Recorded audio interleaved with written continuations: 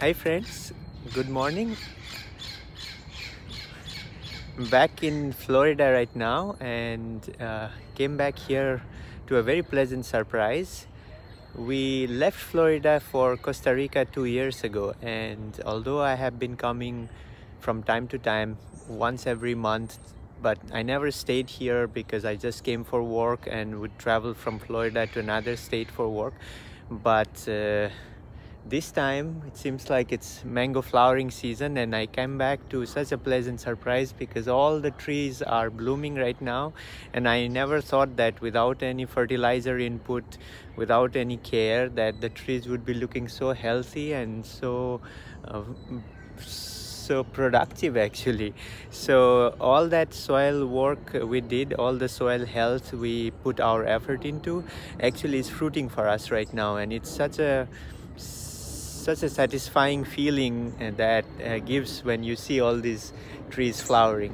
Well, not all the flowers will turn into fruits, we know that, and I keep on reading posts about friends who grow fruits right now, who grow mangoes, that it's sometimes the whole tree is destroyed by powdery mildew. All the flowers will turn into dust. So they are very busy spraying with sulfur and also later with copper for the anthracnose for healthy fruit set. Well, none of those I'll be doing because I don't have time and I have never done before, and I have had very good fruit set in many of the trees. Like for example, Malika, without doing anything, gives wonderful amount of fruits for me. And same with fruit punch, same with Fairchild, same with Carrie. So there are some that are not as productive like coconut cream, but coconut cream is because just that it doesn't flower much.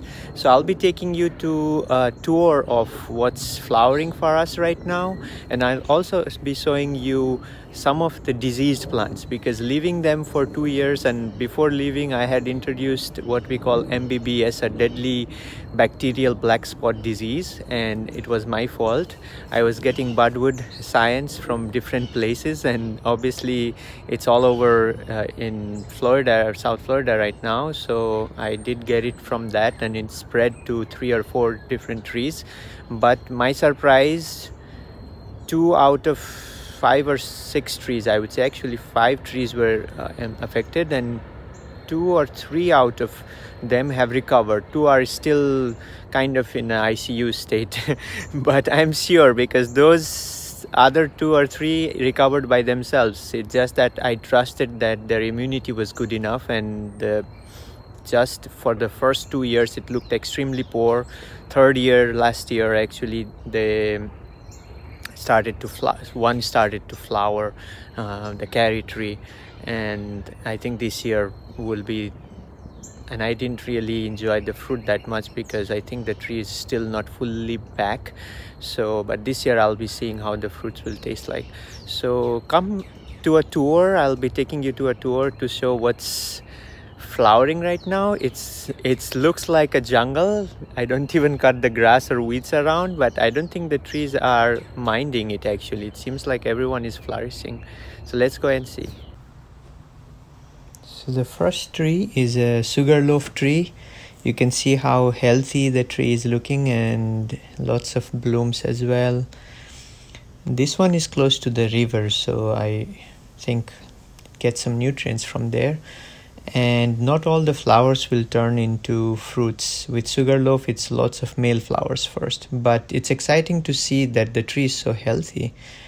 And this one is orange sorbet, so it has a story. The tree was decimated with MBBS, the bacterial black spot disease, and it came back, and this is the first time this tree is actually flowering for us, so it's very exciting. And also it looks pretty healthy now.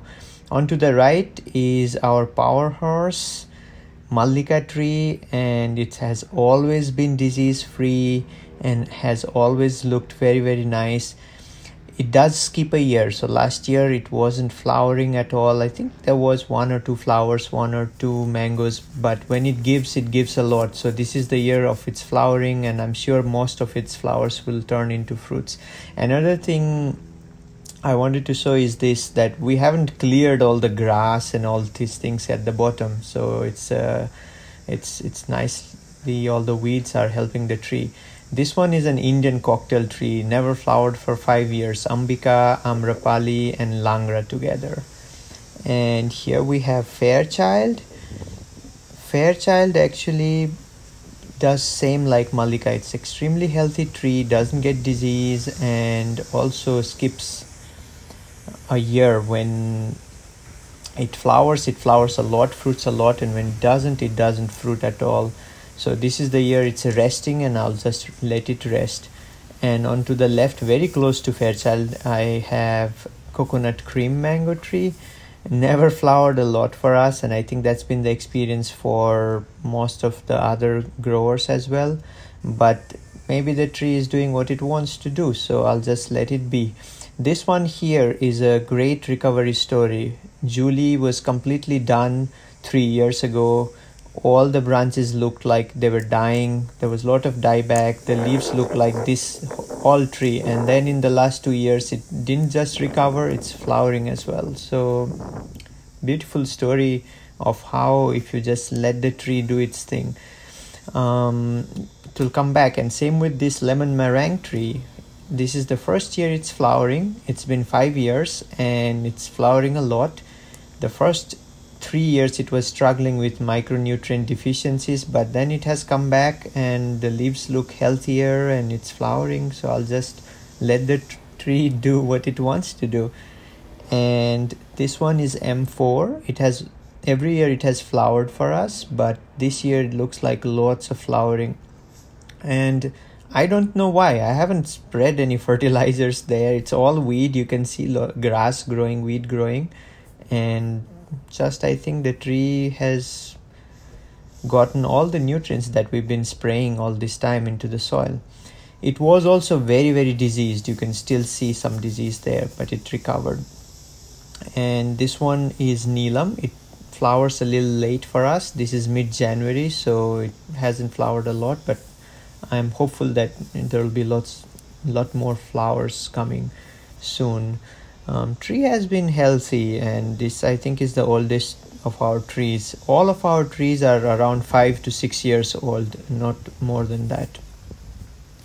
This one is very happy looking tree. This one is O15, and we have a big branch bifurcating, which is fruit punch, which is also flowering. So it's one of our healthy trees that didn't get affected by the MBBS when other trees were getting sick. And you can see the leaves do so nutrient deficiency, but in my experience they recover by themselves. So it's flowering a lot. It's very happy tree and excited that we'll have lots of fruit punch. This one is Val-Carrie, and Val-Carrie has fruited for us every year, but this year it looks like more flowers than the other years, and it's one of the early flowering ones. And also you can see at the bottom we don't really trim or kill the weeds or anything like that. Okay, now is the example of the trees that are looking bad. This is Super Julie. Last 3 years ago it started to do this, so still I think it's in the process of recovery. From here it might recover, it might die. I'm just seeing how it will go. Many friends have told that you have to remove all these diseased branches, but I didn't do that with other 3 or 4 trees that completely recovered and are flowering, so I'll just leave it be. Here you can see in the leaf, that's how the MBBS looks like. Another one is a cac tree. So cac is also doing the same. It's close to Super Julie actually. You can see how the dieback happens in the branches and how the leaves are affected. So we'll see how this tree will do in coming years. Thank you guys for watching until the end. Don't forget to follow us for more videos, and don't forget to subscribe and like the video if you enjoyed it. It helps us tremendously, and please share which trees are blooming in your garden right now.